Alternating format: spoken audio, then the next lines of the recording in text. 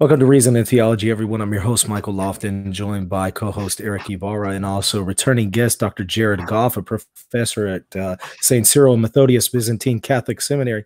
Welcome to the show again. How are you, Dr. Goff? I'm doing very well, thanks. Good to be with you guys. Absolutely. I always love having you on because I learn a lot the entire time.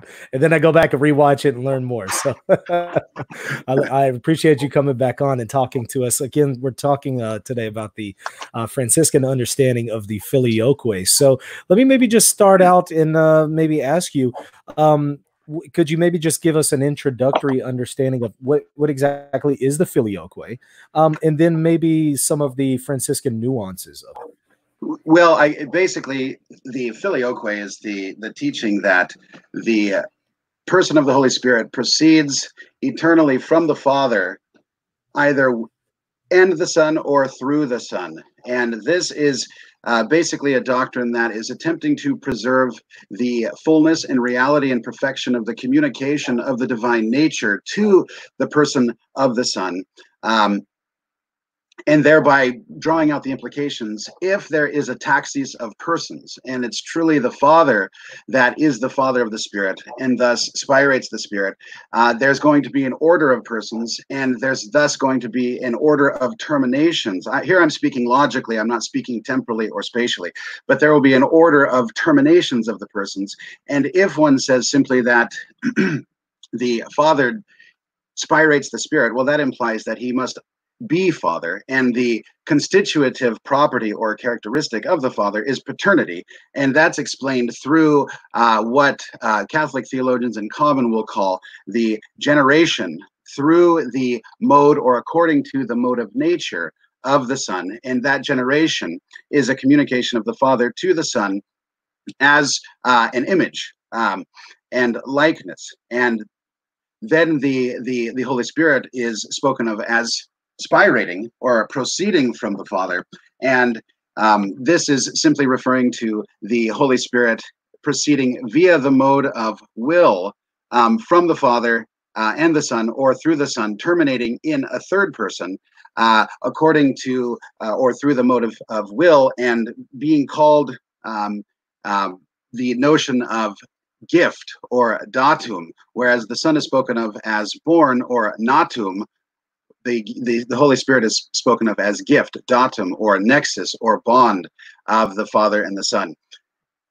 And so basically that's the doctrine. The attempt really is to preserve both two sides of an equation. One, the priority, the aseity, the unoriginateness of the Father, but yet affirm that there is, in terms of this taxis of persons and a natural order of operations, that the taxis of persons through what will be called the originative acts, namely via intellect and will, wants to preserve that if the Father generates the Son, and in order to be Father must generate the Son, then if the Father spirates the Spirit, that Son will possess that same nature and thus the same originative power vis-a-vis the Spirit as the Father, but in the mode of receiving the essence from the Father, and thus this notional or originative act from the Father, and also preserving the taxis of persons. Namely, there is a priority of Father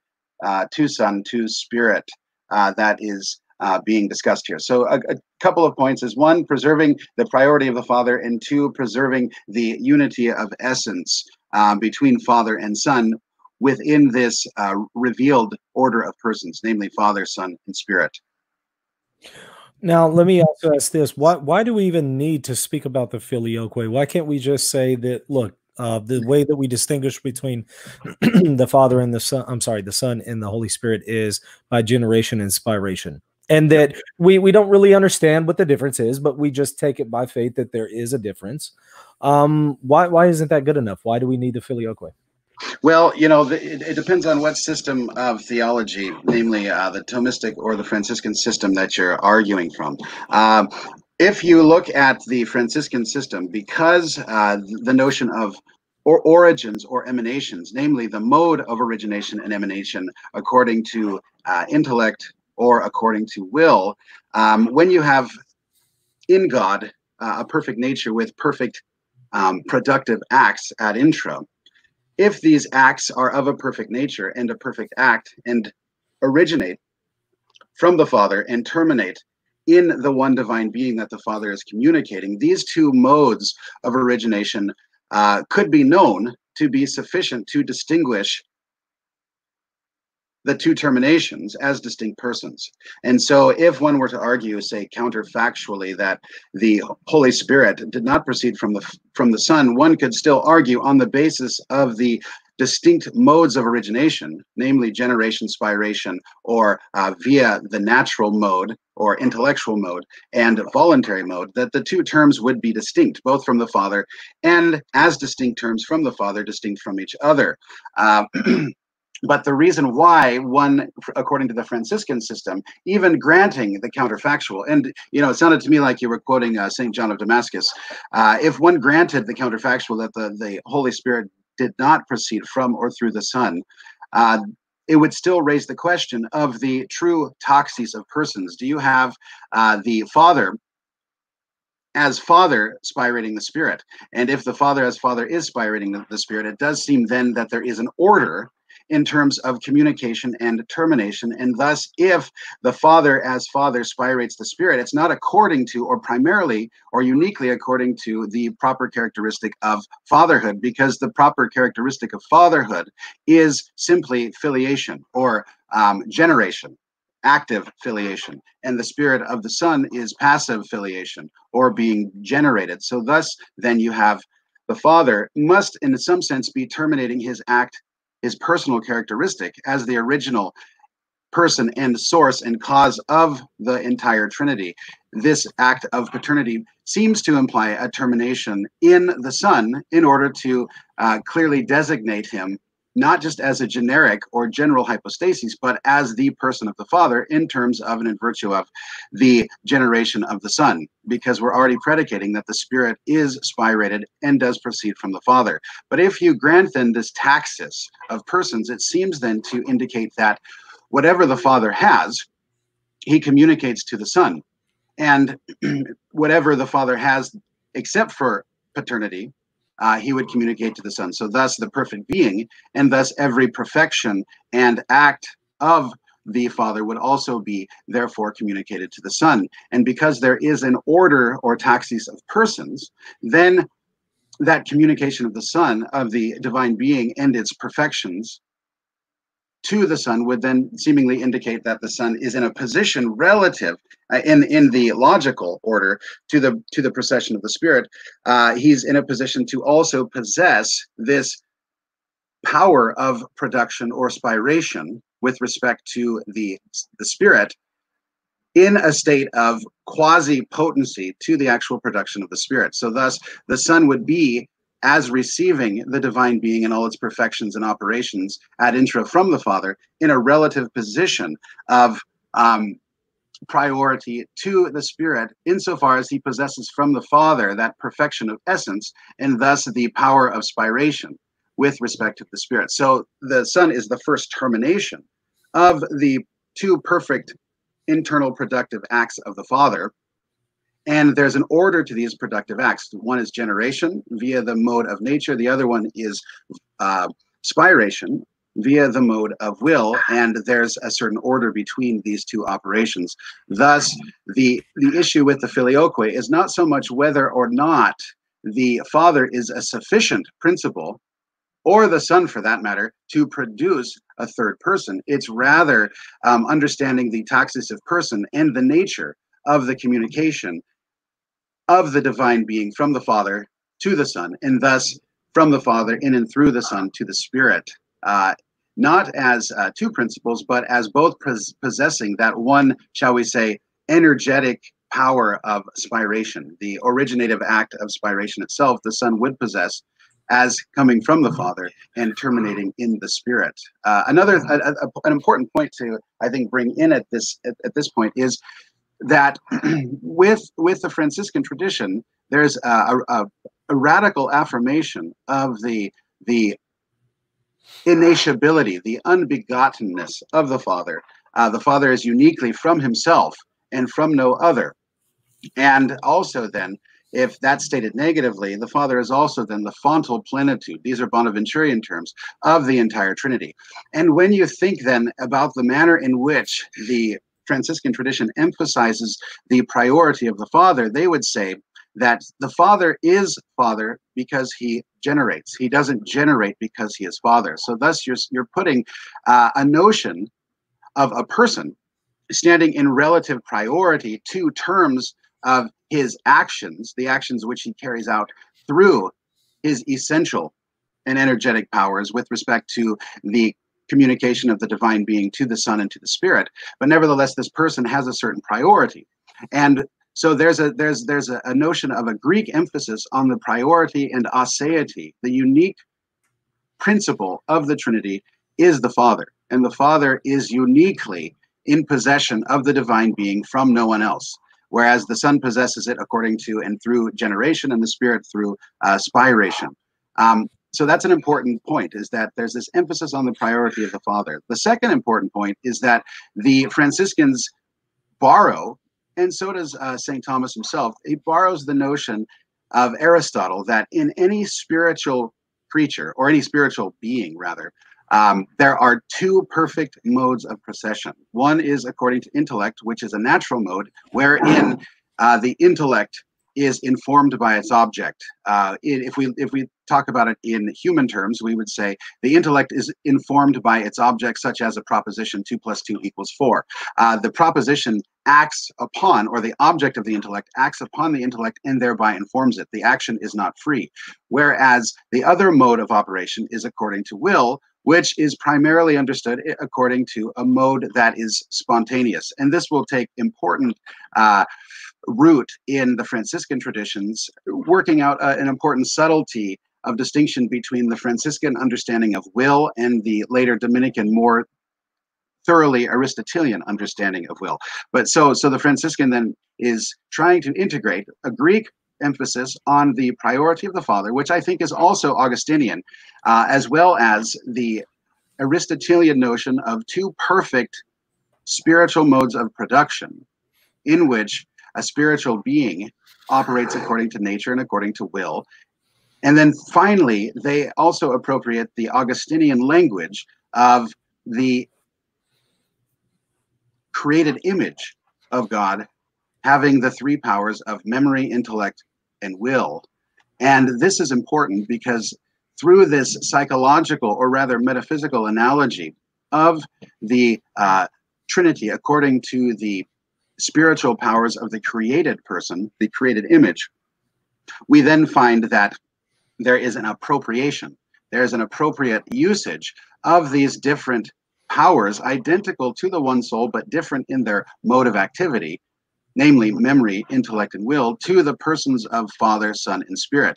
And I think what's really here is that's important to consider, and that is lost on many, is that there is a primordial there's a primordial disposition, an inherent disposition in the faculty of memory to both generate and speak a word, but also in and through that act of generation and speaking to love the truth that word represents, or that word terminates in. And I think what's important here to realize is that perfect memory is the source, and both equally, although terminating in a certain order, both equally originate from the what Bonaventure and Scotus, following Augustine, will call the fecund memory. So memory flowers into, or branches out into, an act of intellect terminating in understanding, or the speaking of a word, and an act of love. But there's a certain order. One cannot love or will that which one does not know. But nevertheless, the important point here is with the psychological analogy, memory itself is the sole and exclusive principle and originator of both intellect and will. And when these powers of the soul and their order of operation and termination are understood, appropriated to the Son and the Spirit, then you find then that memory speaks a word. Memory speaks a word because, or in order to understand. And this is a termination of its act as natural understanding. But in that same primordial moment, in which intellect or memory is moving into intellect, you have at the same time, in and through and with intellect, the power of love or volition originating at the same time simultaneously, and then through the termination and understanding, then a further termination in seeking union or seeking to love the good that the intellect articulates or declares with respect to memory. So the point here is that if you're talking about personal causality or origin, according to the Franciscan tradition, memory contains the origin and solely the origin in this radical sense of both intellect and volition, and thus by appropriation, both the originating cause of the spirit as well as the son, although because the son terminates as a natural act appropriated to intellection prior to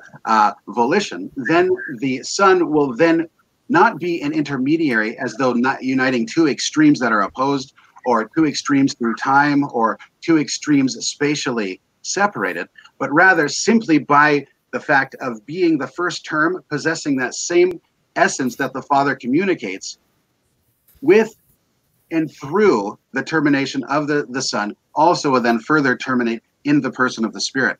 But the Father here is the sole origin. So if you distinguish then between origin and termination, you will find that the Father is the unique sole origin of both generation and procession, but yet this procession, in terms of the power to spirate, is communicated from the Son, from the Father to the Son, in the very act that the act of generation terminates in a kind of quasi-ontological order as sonship from the Father prior to the termination of spirit. And so that's, in kind of a nutshell, this is what is at issue with the Franciscan understanding of the Filioque. It's not so much primarily to account for the distinction of persons according to subsisting reasons, or subsisting relations, but rather in terms of understanding the taxis of persons and the order of the originative acts, and then preserving this unity in terms of the flourishing or flowing out of the Father into the Son, and through the Son, finally terminating the Holy Spirit. So if you distinguish between origin and termination, you can easily detect then that for the Franciscan tradition, the sole origin of the Trinity and the radical origin of the Trinity truly is the Father. So the Father possesses and is God uniquely, because the Son has divinity in the mode of being generated, and the Spirit has divinity in the mode of being spirated. So I think those are the issues. One, the priority and primacy of the Father. Two, the two perfect modes of procession. And then three, the appropriation of the psychological or metaphysical analogy of the Trinity. All three of those are working in the general Franciscan approach. I have several follow-up questions. Number one, you talked about God has two distinct internal productive acts that come from two modes of operation, namely the intellect and the will. And this is, very, very, as you're noting, this is coming from Augustine. But I guess my question would be, how can we actually speak about these two modes of operation, namely intellect and will, within God? What gives us the ability to actually say that there is such a distinction in God? Well, I think in the first place, St. John of Damascus will say in the De Fide Orthodoxa, Book 1, Chapter 8, that generation is a natural act, and it's according to nature. Well, if you have a natural act, and it doesn't terminate outside of the being in which the act is occurring, then that act must be spiritual. And so this helps. So it must have a certain mode of operation. It's natural. It's acting according to nature, and it's achieving a certain end according to the nature that is acting or under consideration. But if God is spirit, and the action can neither be physical or material, nor can it be ad extra with respect to this notion, then it helps to consider, well, what other kinds of spiritual beings do we know, and how do we then understand these spiritual acts in terms, by analogy, of the divine acts according to nature and according to will. And this is where the Augustinian psychological analogy of the Trinity is that we discover in and through and by virtue of the internal acts of the created person a distinction according to both mode and termination or production, if for lack of a better term. We find then that, well, intellection is according to a power. It's a spiritual power because we all engage in it. Intellection is according to a natural mode of activity wherein the object of that power informs that object and, in a sense, creates a likeness of that object in the mode in which the intellect can receive it. So in a finite intellect, of course, any act of knowledge, there is the process through which the likeness is achieved, and then there's a representation. But the very process and the representation is such that it occurs along the lines of, and in terms of a kind of causal directionality from the object being considered to the power. So, you know, when I see a tree outside, I'm looking at the tree and I'm not willing that the tree be tree. Rather, the tree is operating upon my senses, and then my intellect, in conjunction with my senses, is arriving at a certain internal word or concept, a representation of that tree. And the tree is, in a sense, the primary controller in that termination. And this is what we call a natural mode of activity. But we also find in the same spiritual soul, created spiritual soul, a voluntary power. And the primary distinction then between a natural mode of activity and a voluntary mode of activity is precisely the relation of the power, namely intellect, will, natural, voluntary, to the object. So thus, when I see a tree and I'm really concerned about knowing the truth of the tree, and I have a true conception of the tree intellectually, then my will spontaneously can affirm to accept and approve that tree, to take delight in that tree.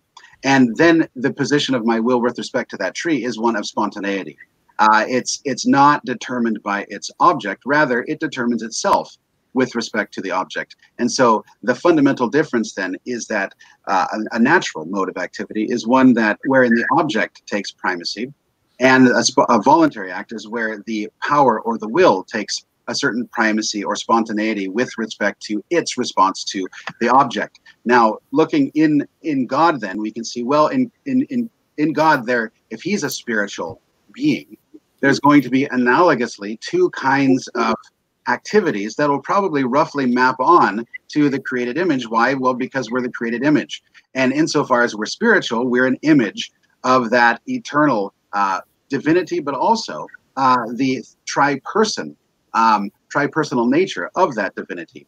And so through various distinctions, we can then apply these perfections both to the divinity as such, but more importantly, to the order or taxis of persons. And once we understand these two modes of operation in any spiritual being, we can come up with a general definition, perhaps, of what an intellectual nature is. An intellectual nature is a spiritual nature endowed with the power of intellection or volition. And thus, if there is going to be productions, because we understand that the internal acts in a creature, in a created rational being, are according to intellect and will, in which there are certain productions. One is namely a concept or an inner word or an understanding according to nature, or production of love or union with the object that is represented by our understanding. We can see that, well, if God is a spiritual nature and he creates rational creatures according to the model of his own perfection, if there are to be productions in God, well, there are probably going to be productions according to these two types, one according to nature, one according to volition or the voluntary mode. And then this allows for further analysis to say, on the basis also of revelation, because there'd be no way to prove this unless God positively stated it, that, well, yes, God does generate a son, and a son is a likeness, and a likeness is produced according to a natural mode of activity, and the spirit is a kind of bond. It is a kind of it's a kind of instantiated relationship between different things according to the mode of love. And so this is I think how the reasoning works. So why say that we should just stick with generation inspiration? I think that's an adequate answer.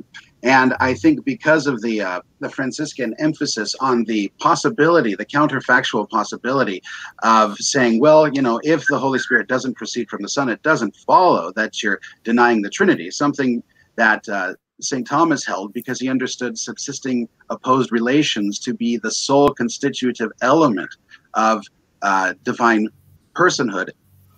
If you say, well, modes of emanation can also do this work, you would not necessarily be a heretic by denying the Trinity. If you denied the Filioque, you would be either in some sort of state of theological error, or you would be heretical insofar as you denied the defined dogma of the Filioque, and there would be certain theological and philosophical problems that would ensue. And the Franciscan would speak of this, namely in terms of, again, if you affirm a taxis of persons, and you say the Spirit is the Spirit of the Father, or the Father spirates the Spirit, well, then the Father must be Father when he spirates, or he must be able to be understood in some sense as Father in his very act of spiration. And the sole characteristic or the property of fatherhood is generation or active filiation, not spiration. And so that's one point that the Franciscans would want to bring up. And the other point would simply be that, well, actually 2 points. One is a desire to maintain the unity and the fullness of the communication within the taxis or order of persons from father to son. That's one issue. And then the second issue would be, and this remains a difficulty, is that even if you grant that the modes of emanation or modes of origination according to generation and spiration are sufficient, understood in terms of perfection, which would be able to be attributed to God the Father, if you understand that modes of emanation are sufficient to distinguish between persons as distinct terminations, that still doesn't explain the relationship and the distinction at the termination end between between Son and Spirit. So you might say they go out as two rays from a common source because they go according to different modes. But when those rays terminate in distinct persons, how do those terminations interrelate?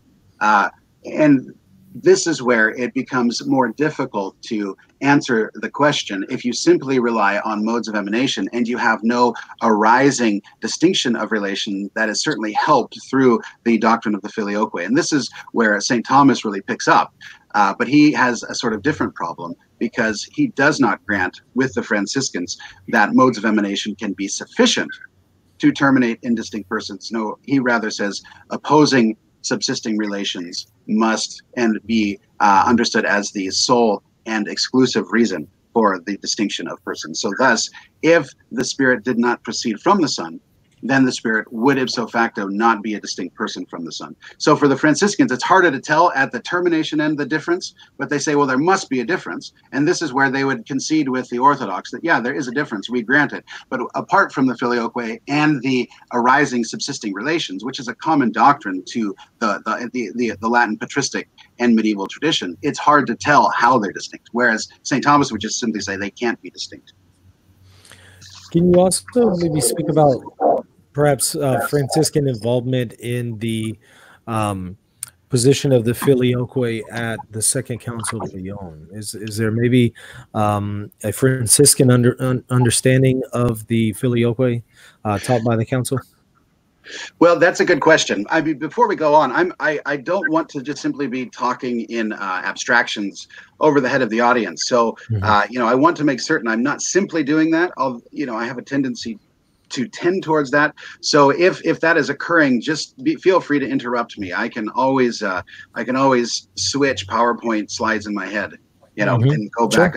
So that was I need to do some more peripatetic, what I heard, knuckle dragging. Is that what somebody told you? Somebody did tell me that. Some knuckle dragging. So stuff though. But okay, that's an interesting question historically and theologically. There are several points, and I worked up a kind of flow chart with respect to the Second Council of Lyon. that suggested that the context was at least as much Bonaventurian Franciscan as it was Saint Thomas.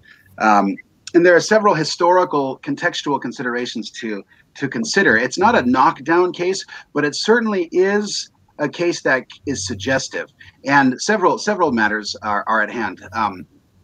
The Pope who presided at the Second Council of Lyon was Pope Gregory X, and Pope Gregory X was, as far as I understand, if I'm remembering correctly, was both a former student of Bonaventure, and also Bonaventure was very influential. There was a lengthy interregnum between Gregory X's predecessor and Gregory X himself, and Bonaventure's intervention and advocacy of Gregory X was instrumental in Gregory X's election. So both that filial as well as thankful, filial as former student and grateful as assisting his way to the chair of Peter, would have made or disposed very likely Gregory X to gravitate, or at least be perfectly open to Bonaventure's own understanding of the procession of the Holy Spirit. A second point is that the Franciscans, there were 4 Franciscans, the most important of which was a certain Jerome of Ascoli. He was sent with a delegation of 3 of his confreres, a couple of whom spoke Greek, one I'm certain spoke Greek, to Constantinople about 4 years before the convening of Leon II. And these 4 guys were basically, and they were hand-selected by Bonaventure because he was instructed either by Gregory X or his predecessor to pick 4 guys to go over to Constantinople and try to broker an understanding of the ecclesiological issues and theological issues then dividing east from west. And so Bonaventure handpicked these 4 fellows, and they're the people who actually hammered out the deal that was, in a sense, rubber stamped at the Council of Lyon. Because the Council of Lyon, we don't have the acta, but we have what's called the ordinatio of the council. And basically there was very little discussion.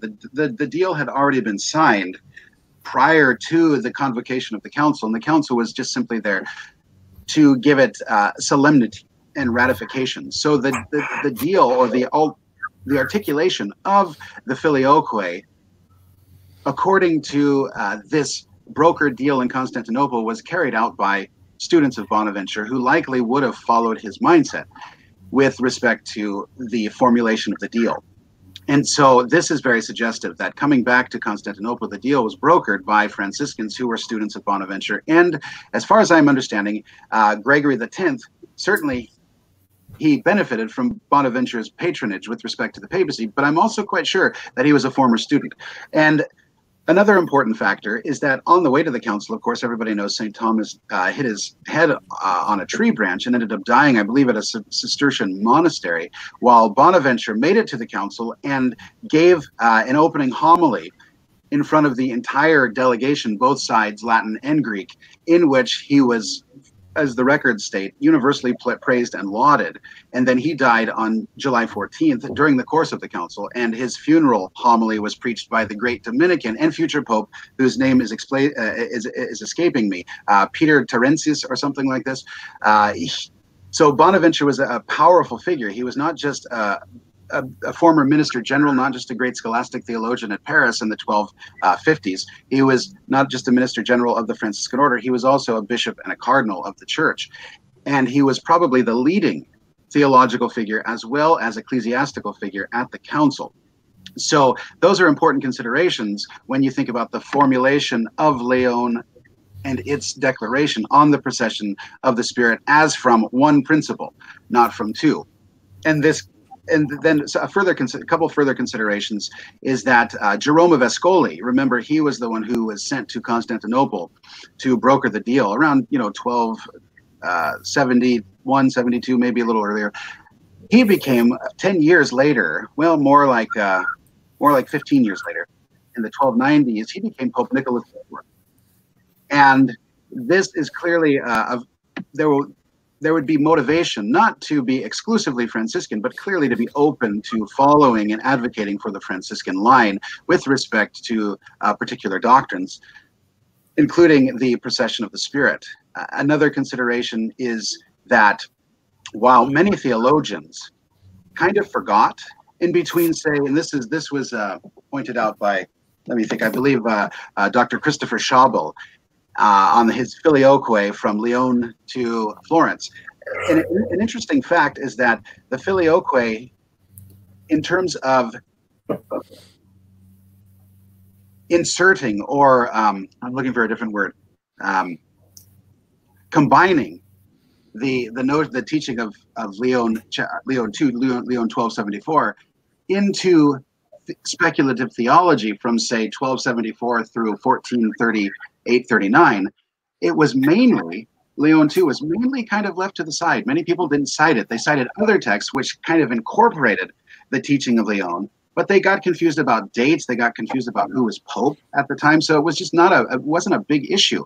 But you do find many Franciscans, and importantly, and perhaps most importantly, Duns Scotus specifically holding the line and quoting Leon II in his own formulation around book 1 of his Ordinatio, which is just a sentence commentary, distinction, I think, distinction 11. He's actually quoting from Leon II as though in Franciscan theological and intellectual culture, Leon II still had importance. And given the contextual evidence and the suggestive associations between Bonaventure and Gregory X and Nicholas IV and Scotus, it might be the case that Leon 1274 was something more emphasized in the Franciscan tradition because it came out of, and it was particularly important and dear to the Franciscans who were involved in that original formulation. And so, moving all the way down to, say, the Council of Florence, this might have important historical and theological implications, at least in terms of opening up or broadening discussions, regardless of what, say, John Montanaro had to say and his subordinationism and his false quotations of St. Basil. It still suggests that the eclectic quasi or pseudo-Thomism of John of Montanaro, when he's discussing with Mark Eugenicus, this may be, yes, part of the acta of Florence, but it doesn't necessarily have to be the controlling hermeneutic of Florence, not exclusive of the true St. Thomas and his teaching, which is a perfectly obviously permissible position in the Catholic Church. No one would deny it. But also then it could perhaps be a potential way of reframing the definition of Leon and how it affects, because Florence purports to just be repeating Leon. That is very likely or suggestively coming out of a more Bonaventurian and its development through Matthew of Aquisparta, John Peckham, John Duns Scotus. It may be coming out of a more Franciscan intellectual milieu, which could be beneficial in at least furthering, if not resolving, discussions between East and West over the question of the procession of the Spirit. Why? We'll go back to those pillars. There's an emphasis in the Franciscan tradition on the unique priority of the Father. There's a common emphasis with both St. Thomas and the Franciscans of the two modes of perfect production, internal. And then there's a common but very much more robust application of the Augustinian psychological or metaphysical analogy of the image to the Trinity, to help us understand how these conceptual and volitional acts in the created image mirror in a finite and imperfect mode those perfect actions of the Father in and through the Son, terminating in the Spirit ad intra. And this opens up again a way of saying, well, yeah, we concede that the Father is in the most perfect sense. Bonaventure even says the Father acts by authority, the Son acts by sub-authority, meaning the Father gives him all things. The Son speaks what the Father gives him to speak. He speaks the Father. And so if you affirm the priority of the Father, and then you can say, well, these modes of origination really are the fundamental determinant of the distinction of persons, even if we still affirm subsisting relations. We can then say, yeah, counterfactually, you're not an anti-Trinitarian heretic if you deny the Filioque. You might be a heretic or in theological error for denying the Filioque, but you're not a heretic with respect to the Trinity itself, which inexorably comes out of St. Thomas's position, because he, again, takes a different tact with respect to the Father. And so you know, if all of this is in place, you know, it may be helpful in discussing the Filioque issue with Orthodox vis-a-vis Leon II and Florence.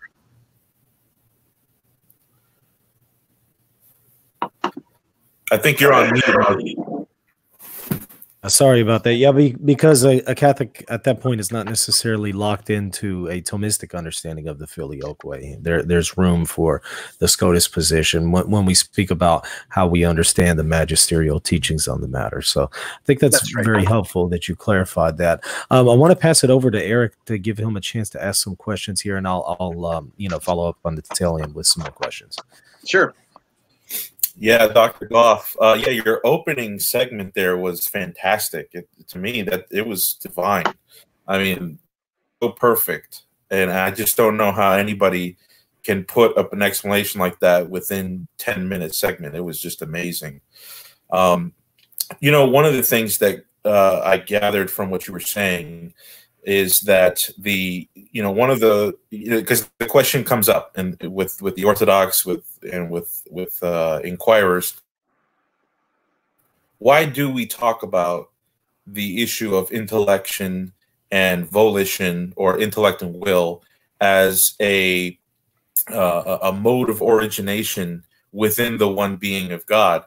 And correct me if I'm wrong, but a simple way of answering that question would be that divine revelation speaks about one being, God, and that there are three, two of which come out of a first.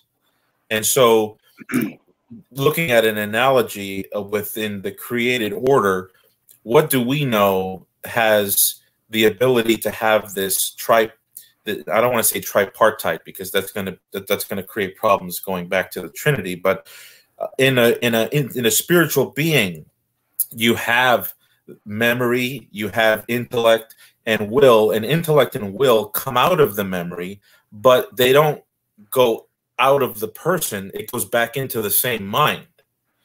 So would you say that is, you know, trying to find an explanation for how you can have a procession out of one, but returning to the same thing, and yet there be distinctions? Yeah, I think that is the important insight in the psychological or metaphysical analogy of the Trinity, is that it takes really the highest kind of created nature that we know, which is spiritual and which is revealed to be the image, the created image of God. And then it tries to understand by its own internal modes of operation how God could be. And so even though there is a relative imperfection, such that the memory is called the source of the soul, the fecund starting point, what Bonaventure calls the apex mentis, is really memory in its transcendental, meaning its dependent created relationship on the free creative will act of God. This is really the source of rational being. So what Bonaventure speaks of in terms of the rationality of the creature in its very first act of existence, defining what it is, this occurs primarily through the illumination of memory, which then flowers or generates a word or a concept. And so here's an important thing. And then through that word or a concept, or by virtue of that word or concept, then returns to that original source, which is memory, through an act of love. So in the sense, it unites the concept with the source in one being. And so what you have then are three powers or perfections or modes of operation that are not really distinct. So, and this is an important aspect that distinguishes here slightly, well, seriously, from the more Aristotelian philosophical psychology of St. Thomas and the Franciscan philosophical psychology of, say, Bonaventure and Scotus, is that where St. Thomas will say that the soul is the form under consideration, and then it has two powers, intellection and volition. And these two powers are what he calls absolute accidents, not really identical with the soul itself. And so it creates a different dynamic, and this is why very likely St. Thomas could not use so robustly, or wasn't willing to use so robustly and strongly, the psychological analogy that as the Franciscans were, because the Franciscans understood that the soul is simply one thing, and that we designate or arrive at three distinct, formally distinct powers of the soul by virtue of reflecting upon the soul's own operation, by in a sense quasi stepping back, objectifying the soul and seeing how it operates. Well, it operates in a natural way, forming a concept through intellection. Well, where does intellection come from? Because intellection can't just simply be a phenomenon of sense experience, so there must be something primordial. Well, that's memory.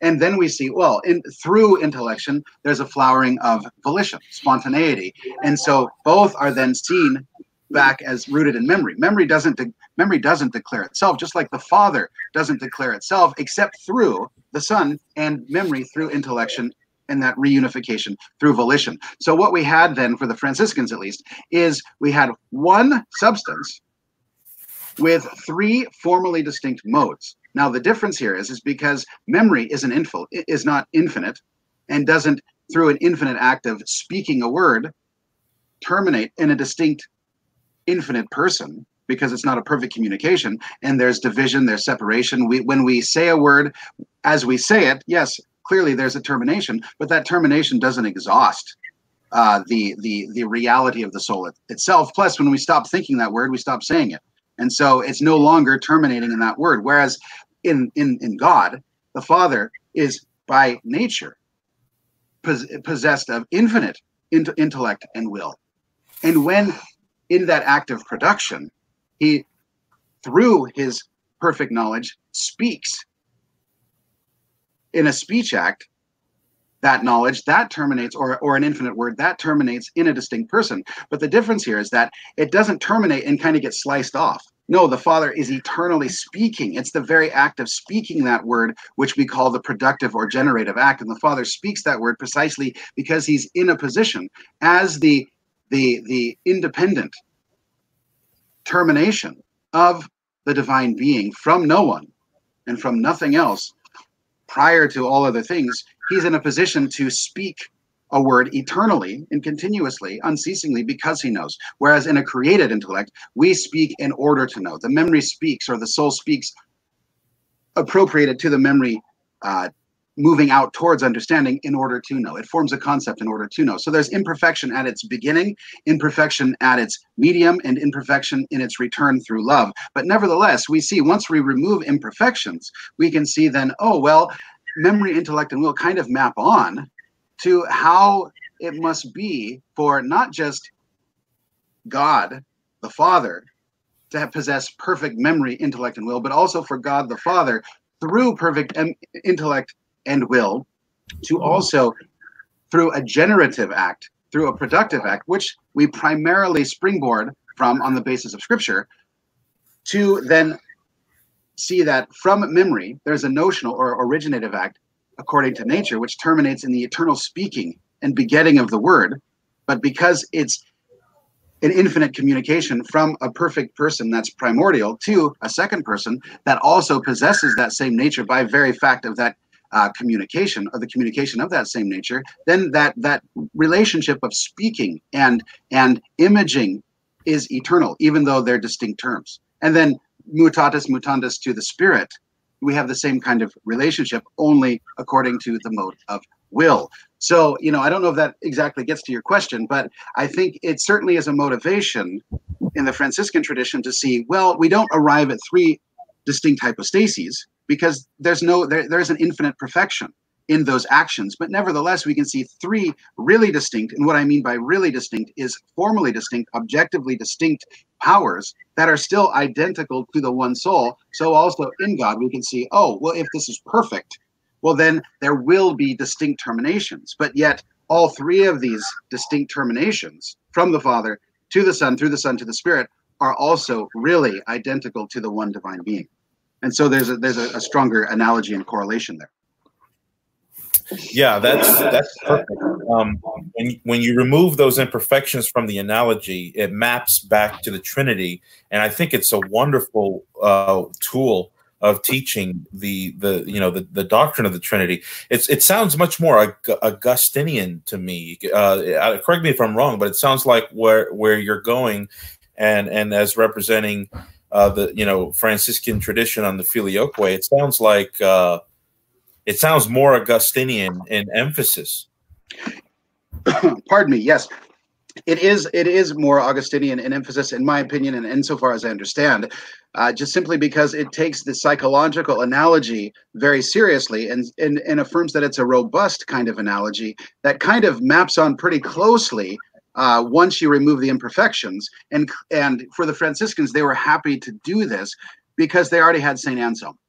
And St. Anselm distinguished between perfections that imply limitation and perfections, even though manifested or realized or instantiated in an imperfect mode, nevertheless considered abstractly, don't imply imperfections. And those are what he would call spiritual perfections. Now, you can have any number of spiritual perfections, but only two kinds of perfections or operations or energies or activities are inherently productive. And those are intellect and will, and both proceed from the fecund mystery. And so the Franciscans, yes, are very Augustinian in this sense, because they're happy to say there's a close correlation all the way up and down, whether you're talking about the soul, or you're talking about the soul's power, or you're talking about the divine being considered kind of abstractly, or you consider the modes of procession or origination or productions of the persons of the Spirit from the Father. There's a mapping on, as long as you're willing to make distinctions about what you're talking about, whether or not you're talking about person, whether you're talking about nature, and so on and so forth. If you make those distinctions, it maps on closely in different ways. And so, yeah, the Franciscan the tradition is very Augustinian in that sense. Yeah, that's very great. Just moving a little bit to something separate here. We spoke about the movement from memory into the image of intellection, and then from there you have like a sort of conjoining of volition of will. Now, how would the Franciscans, or in your understanding, extend an olive branch to the Orthodox, who are going to want, they're already going to throw a red flag at this conjoining of memory and intellect, and that image from which the will proceeds. They're going to say that paternity, the power to spirate the Holy Spirit, or the originative act, as you called it, the originative act of the Holy Spirit is so subsumed exclusively in the paternity of the Father, his hypostatic property as the cause. Yeah. That when you have this almost like a merging of memory and intellection, that now you're sort of abrogating that unique distinctiveness. How would you extend an olive branch? Yeah, goodness, I think my olive branch might, have a few of the branches and leaves removed, because it might function more like a switch. But I think there is truly an olive branch to be extended. Is one, in the first place, the Franciscans with the Orthodox affirm the radical and unique priority of the Father. So whereas St. Thomas will say the Father generates because he is a father, the Franciscans will say no, the Father is the Father because he generates, meaning that it's not the subsistence or opposed relation that is in first place. Rather, it's the unique aseity and inseity of the eternal Father, possessing from no one else, and in its fullness, the divine being. So the divine being that the Father possesses is perfect. So the Father of himself is perfect intellection, perfect volition, and he receives that from no other. And then the second point, I guess, the second olive branch would be, given the fact that the Franciscans, in a sense, through the application of a nested distinction, they affirm that there are subsisting opposed relations, but these subsisting opposed relations are, in a sense, less central or less interior to the distinction of persons than the mode of emanation, so far that while Bonaventure kind of hedged and went back and forth, it's very clear that his immediate and best students in the next generation, John Peckham, future Archbishop of Canterbury, as well as Matthew of Aquisparta, erstwhile secretary of Boniface VIII, and probably the ghostwriter of the Notorious or perhaps Glorious, depending upon your perspective, Unum Sanctum, both conceded that the modes of origination or emanation are sufficient to determine the production and distinction of persons. Now, this is very important because then the Franciscans can concede that the Filioque is not counterfactually required for the distinction of persons. So we say, yes, the Father is unique in this sense because he possesses first and of himself the full ability to generate and spirate. There's no question. So I think those are two important olive branches. And then we would have to move into the discussion then of what we mean by one principle, how we name principle, what we mean by causality.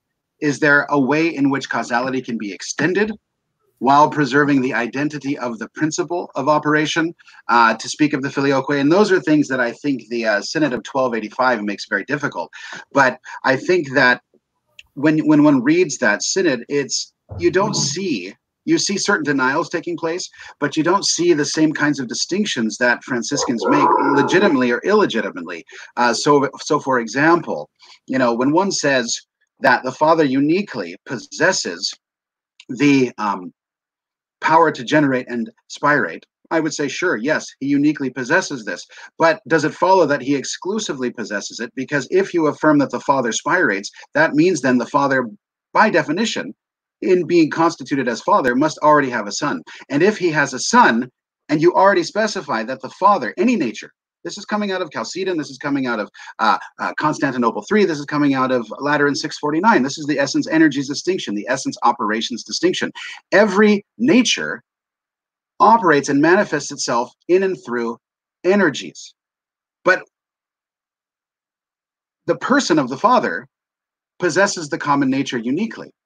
But the Father operates, and here's a distinction that I don't see many Greek Orthodox or Greek theologians making, and it seems lacking or absent in the Synod of 1285 with Gregory of Cyprus, is that there's not a clear distinction between a principium or cause, quod, which refers to the hypostasis, the person, the ultimate term of reference for any action, and the principium quo, that by which the person operates. Because clearly the Father cannot have perfections that pertain to nature, pertain to the perfection of divinity and deity as such, that the Son and the Spirit don't have. Because then that would mean he's a greater being by nature than the Son or the Spirit. So he must possess the divine nature and then operate energetically through that divine nature. But if you say that the Father is the Father of the Son, and it's the Father that spirates, he must already be the Father of the Son in some logical priority. And then the Father generates principium quod through his perfect infinite nature, namely the originative productive act of intellection or generation, depending upon if you want to go Damascenian or Augustinian. That means then that that energy or nature through which he's acting is terminating in the Son. But in that termination, the generation is a perfect communication. And so because of the perfect communication, the productive act is perfected according to generation. So it would be superfluous. It would in fact be impossible for there to be another Son generated. Why? Because the perfection of the generative productive act is exhausted in the termination of the Son. This is the perfect image. But insofar as that nature is communicated through that act, the Father is also originating the Spirit, but nevertheless, the termination of the Spirit cannot be, in terms of the psychological analogy and according to the Franciscan school, cannot be prior to the termination of the Son. And so if the Son terminates, the Son is in a quasi-potential position with respect to the reception of the power of spiration that the Father possesses primordially and originatively, as received from the Father. The Son is still in his termination as Son in a position relatively prior to the termination of the Spirit. But it's the Father precisely operating through the perfection of nature, because that's the only perfection the Father has naturally, and it's the nature through which and the energies through which the Father operates that is communicated to the Son. But the Son is then possessing that same nature and that same power, that same originative power of spiration as coming from the Father, and together with the Father through that same one principle, that same one power, because you name operations by their forms, and they both possess the same form or nature, they will be one principle, the Father as originatively and the Son as generatedly, terminating in the Holy Spirit via this motive of volition and this productive power of spiration. And so this is where I think the Franciscan maybe would push back against the Orthodox and say, well, wait a second, if you're affirming taxis and you're affirming essence energy's distinction, and you're affirming that the Son is fully divine except for paternity, and paternity exhausts itself in the generation of the Son, well, then the Son receives whatever the Father has. And if there's a taxis, that termination of the Spirit as the Spirit of the Father already presupposes in some ontological or logical priority that there's a termination of the Son. And thus the Son will terminate the divine being prior, relatively, then the Holy Spirit will be the termination of the divine being. And so, that's how the Franciscan would say, well, you're still kind of stuck with difficulties, because if you speak of eternal energetic manifestation of the Spirit through the Son, well, eternal energetic, even manifestation, those are all nature terms. Those are all nature terms bespeaking energies. They're not bespeaking personal characteristics, because the personal characteristic of the Father is simply paternity, it's generation. The personal characteristic of the Son, qua Son, is passive filiation. The personal characteristic of the Spirit is simply spiration. You're not speaking of simple perfections of nature here, because if that were the case, each person would have a perfection distinct from the other persons, and none of them would be perfect. You'd fall into tritheism. Yeah, one of them would be superior to the others. That's right. So the Franciscans can go pretty far in admitting the priority of the Father and the sole originative principle of the Father. But once you start working out the productions themselves, certain things also seem to follow. And so you can't appeal to a distinction between essence and energies in order to explain the denial of the Filioque, because you have to borrow terms that are nature terms, namely energies, eternal, energetic, manifestative. These are all nature terms, and the Son possesses that same nature. The Father doesn't possess these perfections of nature uniquely. He just possesses the divine being absolutely and ase, or in an aseitous manner first, but then he, through his acts of productions, he communicates. And if you admit a taxis of persons, then you seemingly would also need to admit at least a per filium notion of the Filioque. And I mean, that's in a sense the Franciscan line on that, and I happen to agree with it. Yeah, that's fascinating. I have never even heard of that before. Taking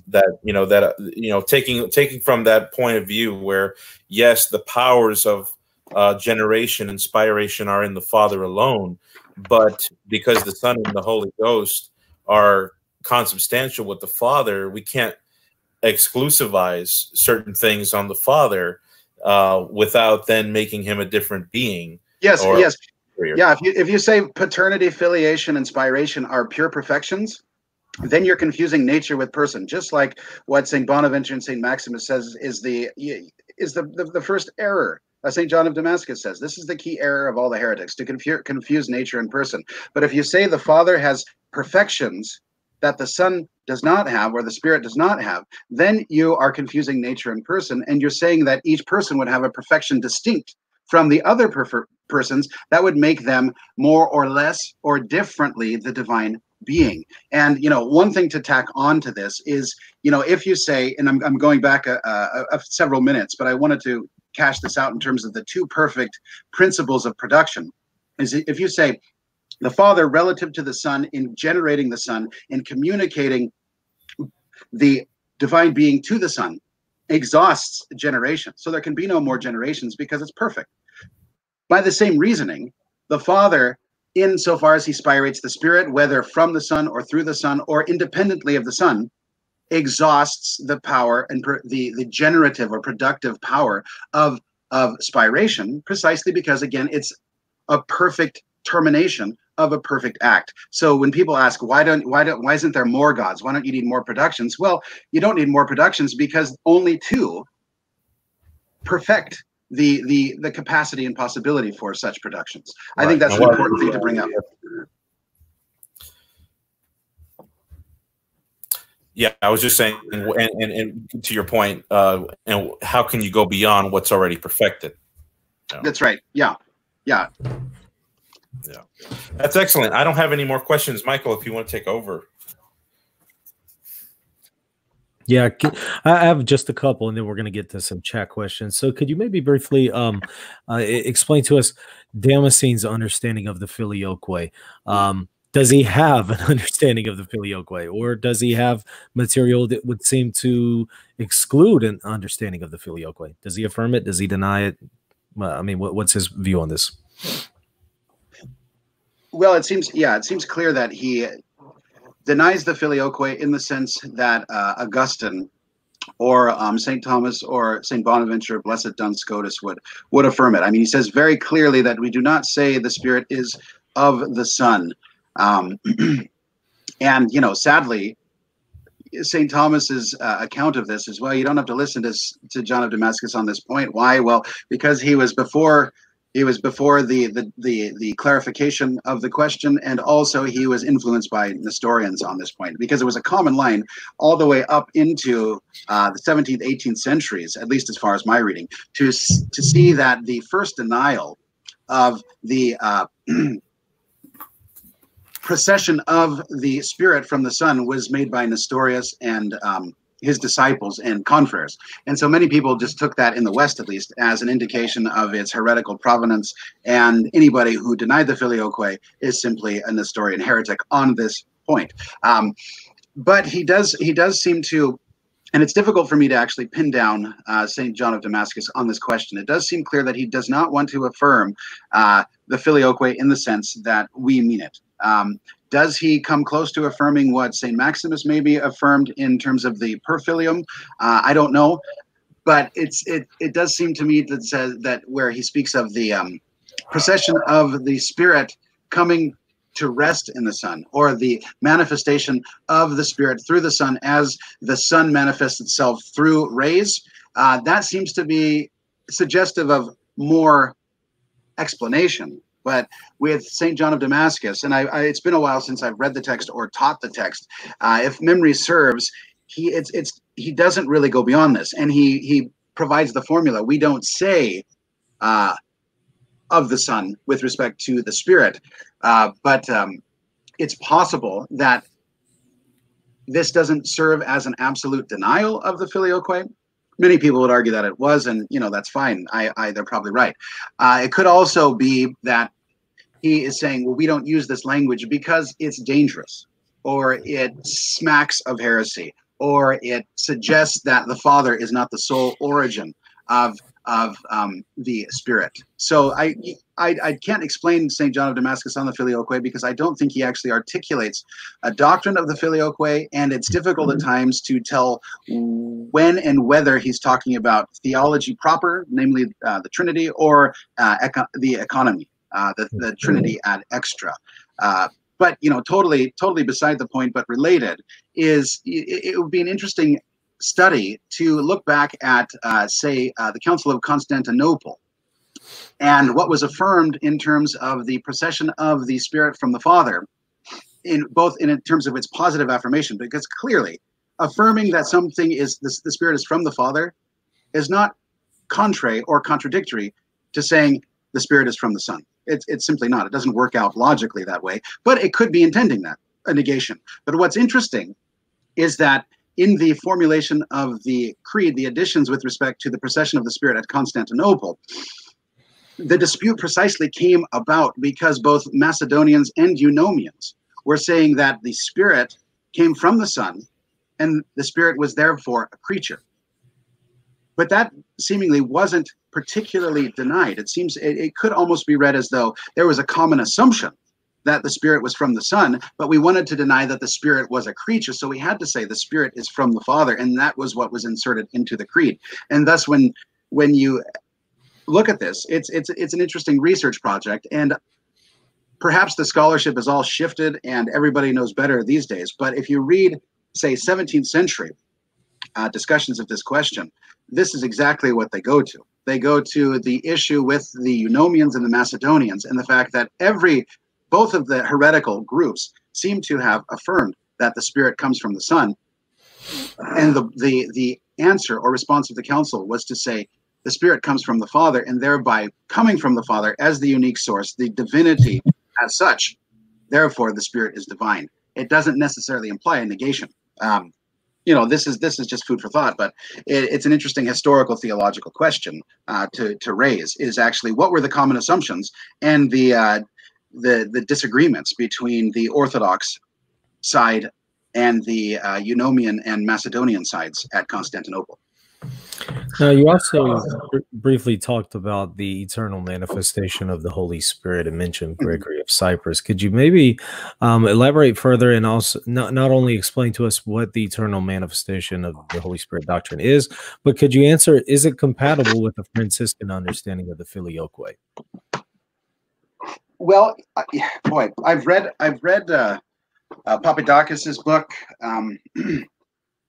And I wouldn't want to venture into explaining what the eternal manifestation of the Holy Spirit is, because I'm not sure what it means, other than that there's an eternal manifestation through an energy of the Father that terminates in the Spirit, but the Spirit in its termination is being manifest through and in the person of the Son. It sounds similar to St. John of Damascus's formulation. The question I would have then is,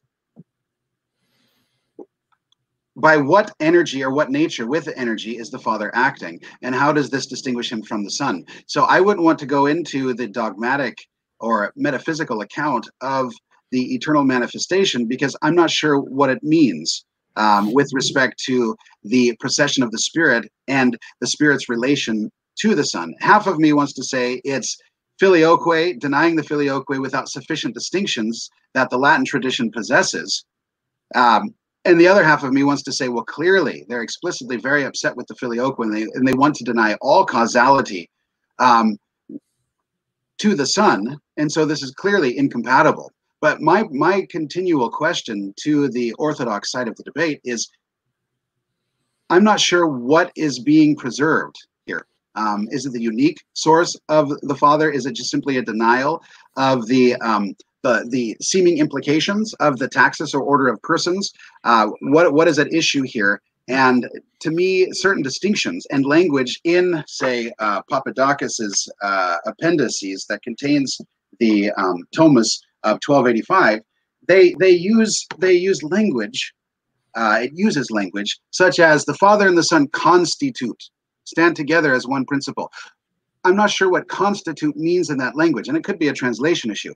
But also, there's language of the Father and the Son participating in or sharing in, but participation is worse, sharing in the production of the Spirit, the spiration of the Spirit. Clearly, for the Franciscan and Latin tradition, and I think the bulk of the Greek patristic tradition, there's no participation in God at all.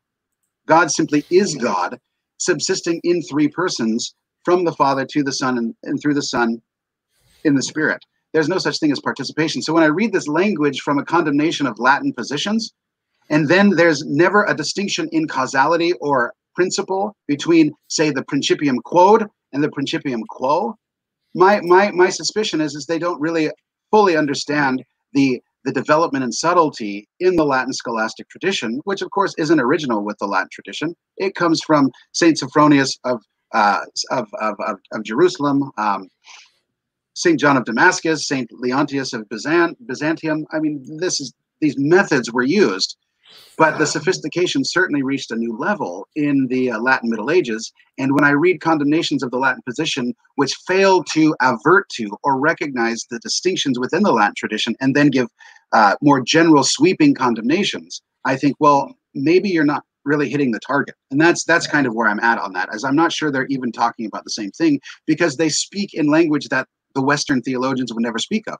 There's no such thing as participation. Two persons constituting one principle. That's not Latin thought. So I don't know. I don't know exactly what to say about that issue. It's something that merits more thought and discussion. Okay, yeah, and I have a question here that looks really, really good. I want to ask this. This is from he was actually on our show before, Vitalis. He says it's a non-filioque question, but it's a non-filioque question, but I think it's well worth asking. SCOTUS don't make the essence and energy. I'm sorry. Let me rephrase. SCOTUS don't make the essence existence distinction. Would that not be more important in dialogue with Palimism than formal distinction? Could you comment on that? SCOTUS don't make yeah. I mean, this has to do with constitution of essences, and so in the finite realm, they don't make a real distinction between essence and existence because they see the notion of existence as simply the perfection, the modal intensification or perfection of a particular essence. And so to make a real distinction for SCOTUS is nonsensical, because he doesn't see existence as, parceled out by essences. So you have like a generic notion of existence, and then these finite essences contract this kind of common bank of existence. It's not simply there's existence and then there's contractions of existence. No, rather, essence is given priority, and the perfection of a given essence is that it terminates as a really existing supposit or hypostasis in a perfect mode of existence. And so SCOTUS will make a formal distinction between essence and existence, but he can't make a real distinction between essence and existence, because they consider the relationship of essence as terminating or subsisting independently, and that's what they call existence. Or they say, well, there's existence, and then it receives through the process and interaction of generation and corruption, form and matter, a contracting form that then parcels out this existence and makes it concrete and individual. And so that I don't know exactly how that would relate to the Paulimite question, because in God, in either case, the Paulimite or the Scotistic articulation, if you make a distinction between essence and existence, it cannot be real in either account. And also with St. Thomas, there's not a real distinction in God between essence and existence. He is pure existence. Whereas in the created realm, that's where Thomas and Scotus would differ on the nature of the distinction between essence and existence. This one is, let me see, I had it and it just moved. There it is. Hercule Flambeau. What would you wish a layperson understand about the Filioque? What's the biggest thing you would want for them to take away from this? I think 2 points. One is that there is a unity that is preserved in the Filioque in terms of the immanent Trinity, because the Father in the taxis of persons communicates the entirety of the divine being minus fatherhood, and without or having already actualized the productive power of generation. So it preserves and in a sense uniquely encapsulates, I think, a Western concern for the full divinity of the Word, the Nicene homoousios. I think that's an important thing. And I think this is the next question is a bit farther flung, because it goes into working out ramifications of a theological position or a metaphysical position that is not immediately apparent, and perhaps doesn't need to be immediately apparent, or perhaps doesn't follow inexorably logically from a stated position. You see certain Orthodox saying, the Filioque is the cause of the demise of everything we know good about society and Western civilization. And it collapses into a rank form of monism or pantheism. And it's all from the Filioque, all from this clause inserted into the creed in the 9th century or so. And, I would perhaps turn the table and say what St. Thomas noted, And St. Bonaventure noted, and I'm not saying I would live or die by this, but it certainly is food for thought given the wisdom of these two figures, is that, okay, if you want to assert from a certain more extreme Greek position that the Filioque is the cause of all the evils in the world, well, that's an arguable point. And, you know, we have to go down many rabbit holes and along many trails before we might assent to that. But it's something to consider. It's certainly a shocking statement and should cause one to think. But on the other hand, both St. Thomas and St. Bonaventure affirm that if you deny the Filioque and the eternal procession of the Spirit per filium, then this will have ramifications in the economy that have to do with the unity and visibility of the ecclesia, namely the church. And so if you deny Filioque, you end up raising the question of whether or not Spirit and Son are always essentially united in one church, one visible church. And they saw this essentially as an economic Trinitarian or a problem in the economy with respect to Orthodox ecclesiology, is that you can have a pneumatocentric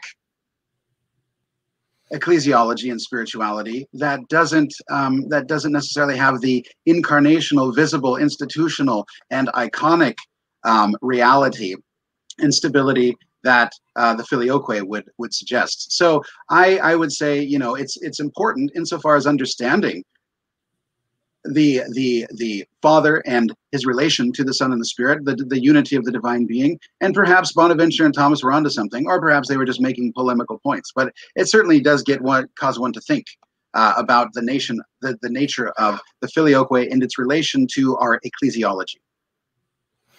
This one is a question from email. How is the Son not also the co-father of the Holy Spirit? Is it simply because the procession is not a filial one, i.e. a semantic distinction? Well, no, it's not. It's not merely a semantic distinction, because the modes of generation and spiration are essentially different. And so generation is a natural mode of operation which will terminate in a likeness or an image or a son, whereas spiration is not according to the mode of nature or generation, and rather terminates not in a likeness per se, but in a gift, or what Augustine and Bonaventure would call a bond. And so the mode of its procession and the nature of its termination is not to be a likeness, it's rather to be a nexus, or a unifying principle relating Father and Son, and thus manifesting the love of the Father and the Son as terminating hypostatically in a distinct person. So it's not merely a semantic difference, because the two modes of origination and emanation are irreducibly distinct. And that's something that is at least hinted at in terms of our analysis of human powers of spiritual operation, is that intellect and will are irreducibly distinct modes of operation and activity. This one is from Alex Plato. Is the Franciscan metaphysic the best way, or is Franciscan metaphysics the best way to bring real unity between Orthodox and Catholic on the Filioque, and why, if so? Well, it's hard to say what the best way is. I certainly think it has the most potential to further discussion, but I think yes, its emphasis on the priority of the Father, the modes of emanation as the fundamental way in which the persons are distinguished. Those are very auspicious in dialogue with Orthodox dogmatic theology. But I think what still needs to be considered, and perhaps would be more helpfully considered, assuming that we can enter into conversation and the Franciscan tradition can be brought alongside the Thomistic tradition and the Orthodox articulations or the variations thereof of the articulation of the Trinity for the sake of achieving unity. I think what first needs to be done is a much more careful study of just how Orthodox condemnations of Latin positions work. Because in my reading of Orthodox Latin condemnations of Latin positions, I find them not making distinctions that Latin theologians and theology makes, or at least theologians make, that would be helpful. So I'm not exactly sure ever, other than we deny the Filioque, I'm not sure their target. So I'm A, not sure what they're trying to preserve, and B, not sure what they're condemning, because they're not speaking the same language. They're not using the same concepts and making the same distinctions that Latin theologians make. And so it could be an issue of we're just simply talking past each other.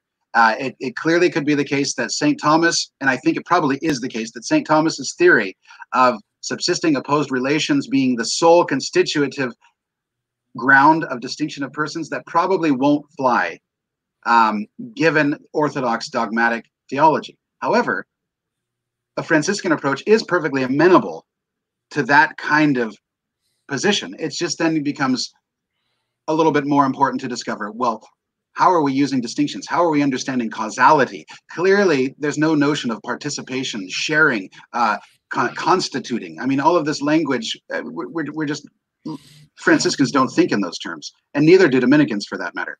So yeah, I think the condemnations have to be better clarified, and the Orthodox need to better understand what was actually being affirmed in Florence and in Lyon, and perhaps even, what was it, Lateran 3 or 4? Lateran 4, I believe. This one is from Kissog. He says, in terms of what the Eastern Orthodox are trying to maintain, is this matter not really one of authority, and thus the Eastern Orthodox preserving the in-council creedal formation pattern? Is it all really about ecclesiology? Well, yeah, that's an important question, and it's a good question, because there's a dispute, obviously, about what it means to add to the creed. After Constantinople, there was nothing to be added to the creed. And the Latin position is simply that, well, that addition is an addition by negation, something that denies what's in the creed, but not, it's not an addition in the relevant sense if it's meant to clarify. The Orthodox position tends to be otherwise. And that's an interesting historical discussion, but there is the issue of the authority to unilaterally add to the creed. And obviously, what is the justification for adding to the creed, at least in terms of Catholic apologetics? Well, it's papal authority vis-a-vis general councils. Clearly, a pope can't be bound by a pope except insofar as it pertains to the faith, and a pope can't be bound or limited by a council in terms of its prescriptions. Certainly a pope can add or clarify. That's the Catholic position. So it is very strongly rooted in ecclesiological issues. But nevertheless, I think the formal nature of the discussion still has to do particularly with this question of the nature of the procession of the Spirit, the nature of the spiration of the Spirit. And I think as it stands on the books, there is an irreconcilable dogmatic difference, at least in terms of conclusions. And my way forward would be to suggest that perhaps a certain misunderstanding indicated by language that Catholics wouldn't use about the production of the Spirit, as well as fewer distinctions, perhaps a less developed apparatus of philosophical and metaphysical and theological distinctions in the East, would create misunderstandings, or at least lend themselves to misunderstandings of Latin articulations of a similar position. So it does seem to me that at least verbally, formally, we are at a doctrinal impasse that is not merely ecclesiological, but that doctrinal impasse perhaps admits of further discussion, clarification. And then we need to go back to the issue of the insertion of the Filioque into the creed, and I think it's perfectly acceptable and correct, at the very least, to not require the Filioque of Eastern Christians who haven't recited it in their history. That's a far cry from denying that the Filioque can be true in any sense. This one is from Elijah. Is the Thomistic Filioque reconcilable with the Franciscan Filioque? Oh, was that? Oh, yeah. Did you have something there, Eric? Well, I just wanted to say that I just wanted to know what. Can you hear me? Yes, yeah, I can hear you. Is my audio coming through? Okay. Yeah. This whole issue of ecclesiology, yes, there's somewhat of a ball in our court when it comes to the issue of the word addition in the creed, especially given some recent discoveries in history with Constantinople 879 and 880.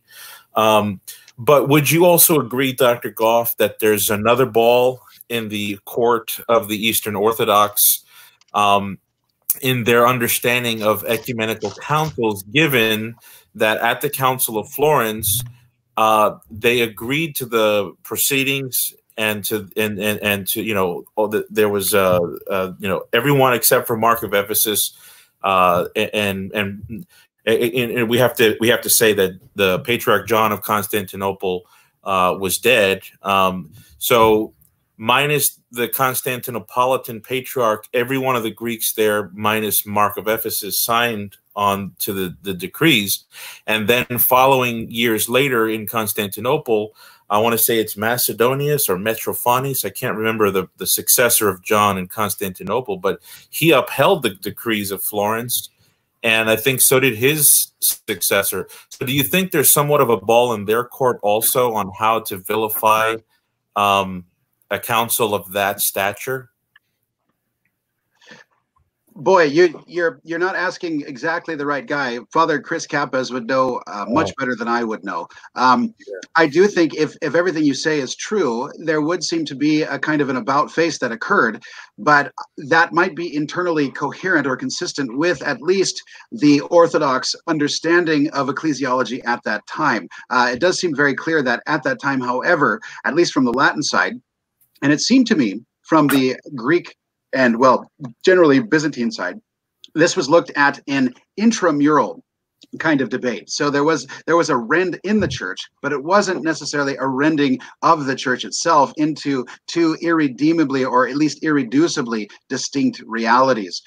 So if there is a presupposition of that sort, then you must say, well, on what basis does one justify that assumption going into the council and then coming out of the council having accepted it, except for St. Mark of Ephesus?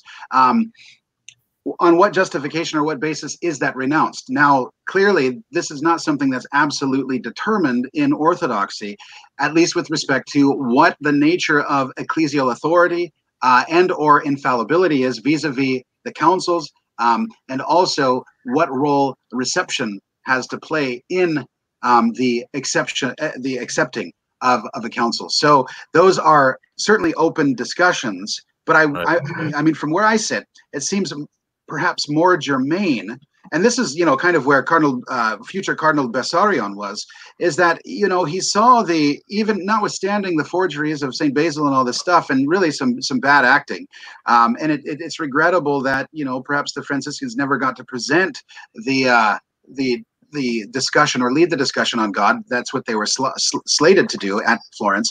But Bessarion came over, and he was convinced that the Latin Church was wrong. But when one sees the testimony of the West with respect to the procession of the Spirit, and there is a strong filioquist reality, and there is arguably legitimate development, meaning an organic development, an application, and a working out of principles and implications with respect to the patristic teaching of Saint Hilary of Poitiers, Saint Augustine, especially his great De Trinitate.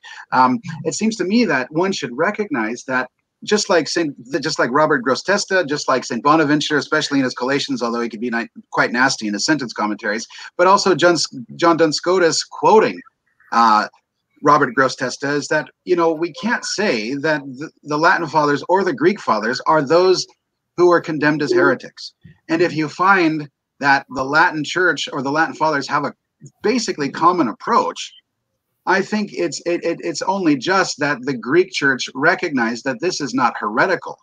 And so I think maybe the ball is in their court on seeing, well, why do the Latins think this way about the procession of the Spirit? And is it rooted in their worship and especially in the theological writings of the fathers? I mean, many people take Augustine on this point, well, he's a great guy and he's a blessing. He wrote beautiful devotional and spiritual works like the Confessions. But when he gets into metaphysics, he's all washed up. I just say, well, I don't see how you can seriously apply that. Okay. This one was from Elijah. Is the Thomistic Filioque reconcilable with the Franciscan Filioque? Well, in terms of their conclusion, yes, absolutely. They both arrive at an affirmation of the Filioque. How they get there and the way in which they explain it, I think they're irreconcilable, precisely because they understand the the status of paternity in the Godhead differently, and they also understand the role of originations or emanations and subsisting relations quite differently.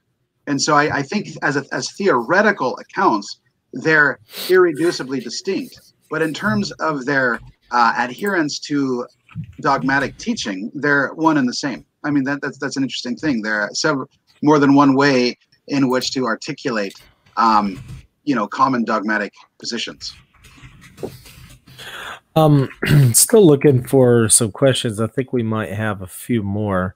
I saw one posted here just a little bit earlier. Let me get to it here. Give me just 1 second.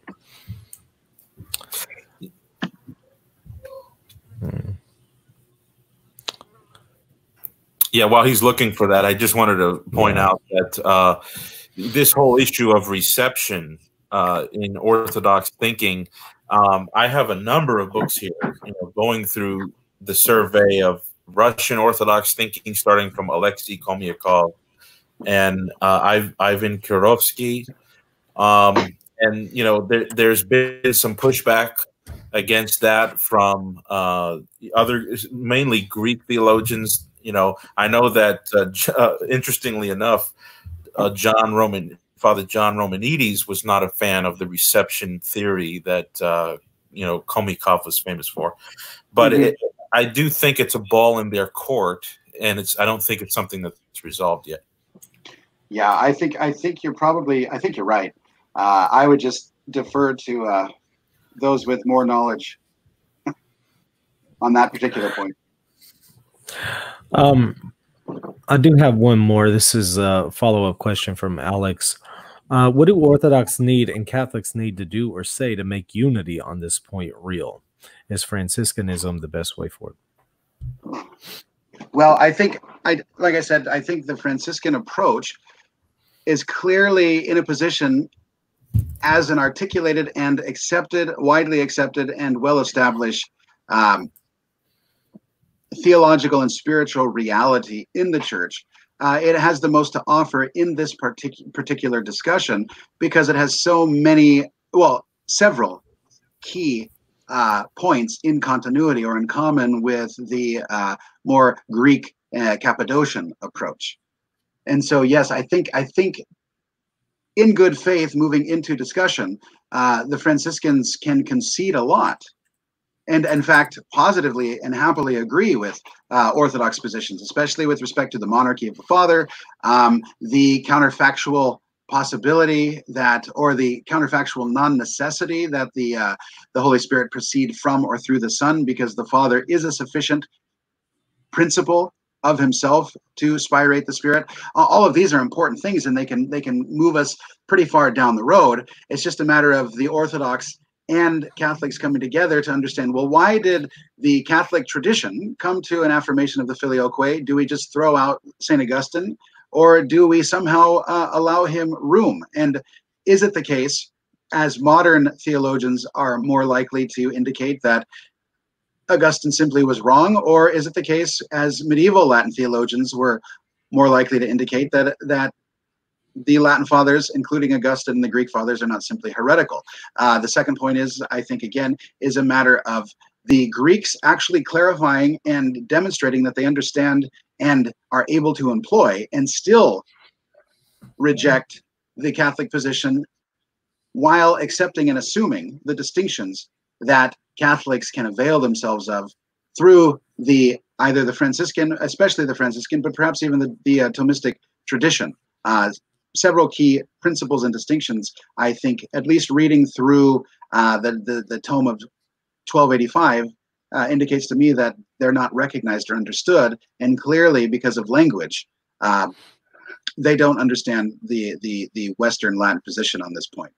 And so I suspect with Scotus that they're actually a lot closer together than they think they are, but because of a misunderstanding and positive formulations and anathemas, it makes it there's a big barrier to get over. and it will entail, you know, a pretty amazing alchemical, you know, and I'm teasing, alchemical outcome to square these two, or it will entail somebody saying, well, perhaps while what we're denying is correct, we weren't denying the position we thought we were denying.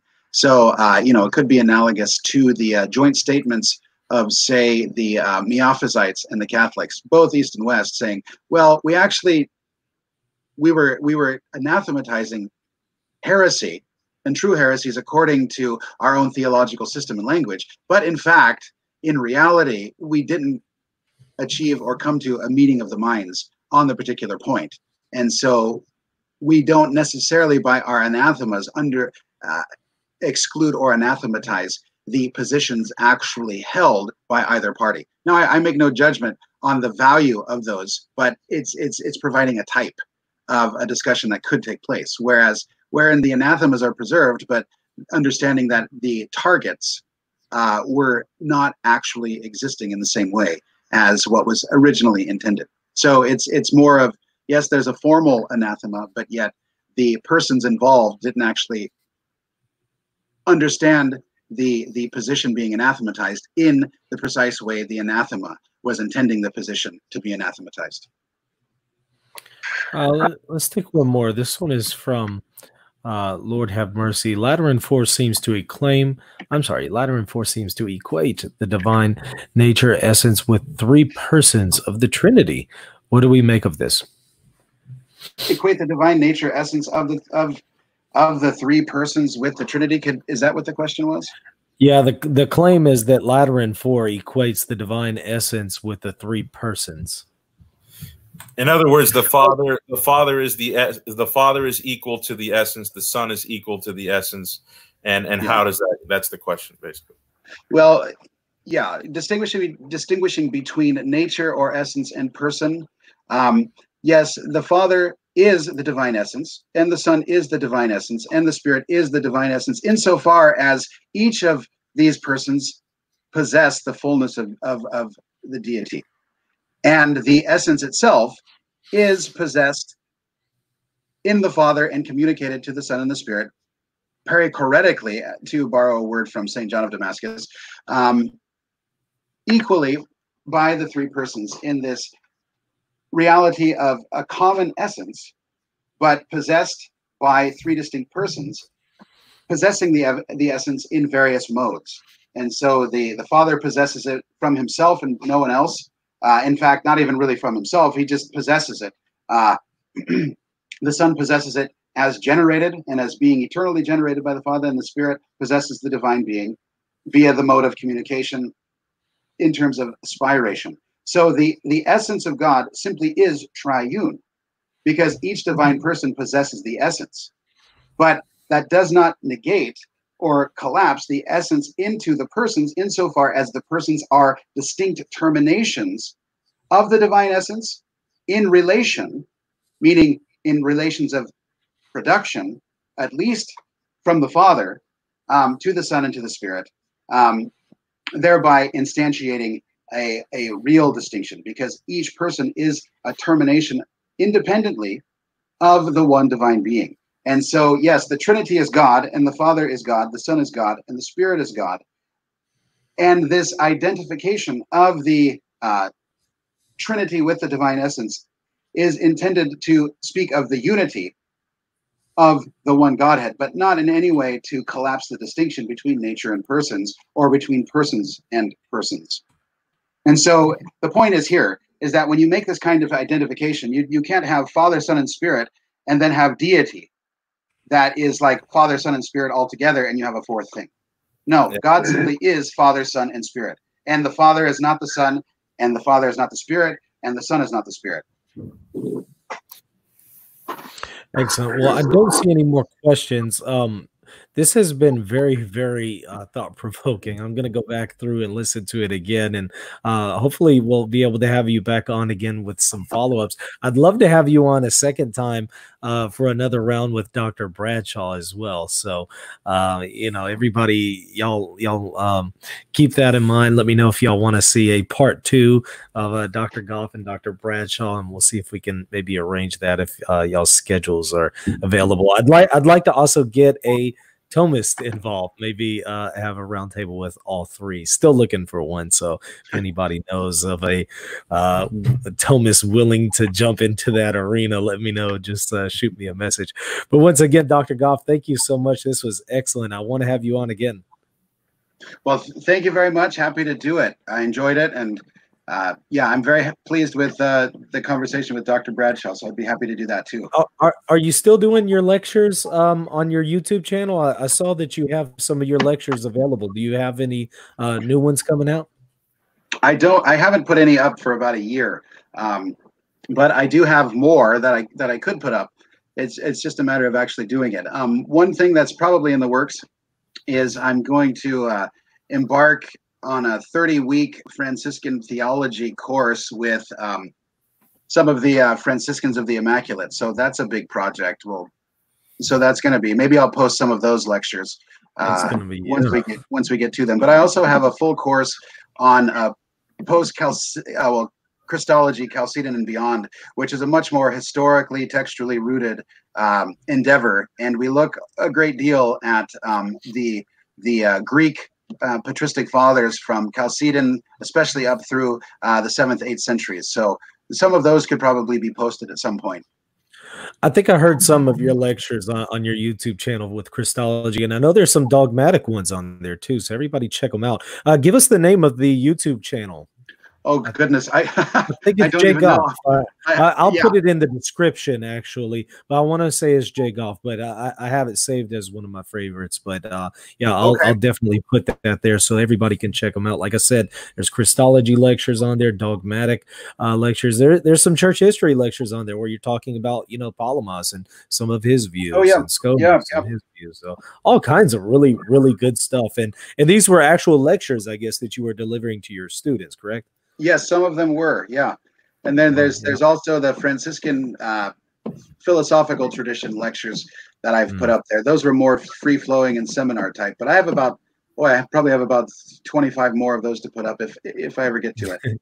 But please do, because everything I've heard so far is just it's gold. So as much as you can put up, please. I mean, and you're basically getting a seminary education here for free. So everybody check it out. Again, I'll put the description or the link in the description once this posts. But once again, thank you so much for coming on, Dr. Goff. Always a pleasure. Happy to do it. Thank you. And thanks again for joining us, Eric. Yo, thank you for having me on. All right. And everyone, thank you for watching. Please comment, like, subscribe, share this on your social media, and also go check out Dr. Goff's page. Until next time, God bless you all.